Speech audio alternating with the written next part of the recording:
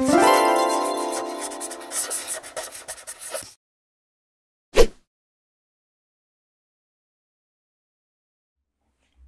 so I'm going to show you a little something that comes in handy when you're trying to create a symmetrical character or object or anything, and you find that your symmetry is off for some reason. So if I'm going to turn symmetry on just to show you the issue. So you see the symmetry works on these legs for the most part, but just not in some areas.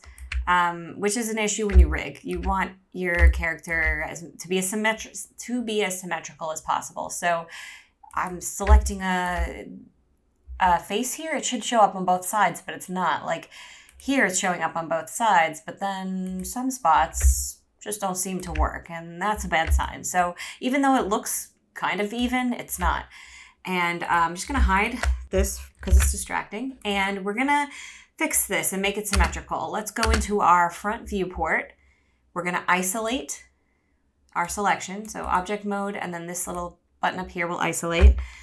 And then we're going to go into face, and we're going to try to rectangular select as close to the center as possible all of the faces. Oh, and you see I have my object X selected. I need my symmetry off. That was an amateur mistake. But now that we've got symmetry off, we'll try again. Okay, delete.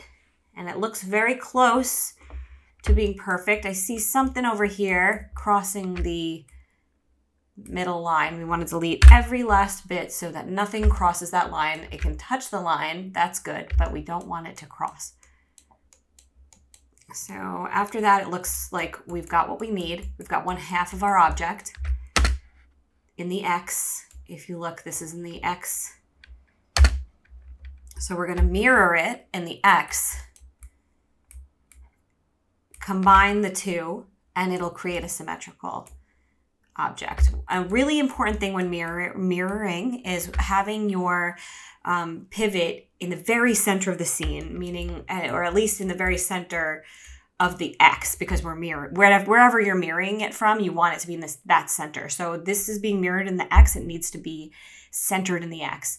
And the fastest way to do that, if you don't have it, if you have the pivot, maybe say centered in the object like this, the best way to get it exactly in the X is to create a polygon primitive that will automatically show up right where you need it to be. And then you're going to select your object, then select that primitive, and you're going to go to Modify, Match Transformations, Match Pivots. Now your pivot for your object that you want to mirror is right where it should be. Same spot that the little cube was. So we delete that cube. We don't need it anymore. We've selected our object.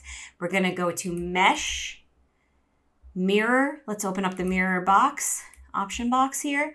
And we want this to be mirrored in the x-axis, so that's right.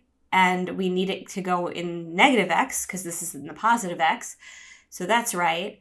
And we want merge border vertices to be on. So if you try this out and it doesn't go in the way you expect, like maybe it's being mirrored in this opposite direction or something's going on, you can alter these until you get it right.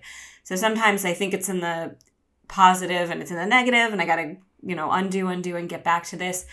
But basically, these settings are right for what we need for this character. So I'm going to apply, and you'll see that it worked out, and our border vertices have been merged, meaning they're combined to make one object.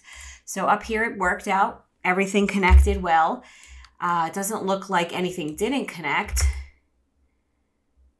And if it didn't connect, we would want to change the merge threshold here, make it higher so that it's more likely to connect. And the merge threshold seems to be a little too high because it worked over here when it shouldn't have.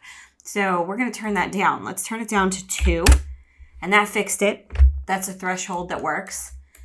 Everything else looks pretty good. So I think we've got our symmetrical pants here. Let's just turn symmetry on and scope it out. Looking good. These were some of our problem areas before. They are symmetrical. So that is it. That's how you create a symmetrical object using the mirror tool in Maya. Thanks, guys. See you soon. Bye.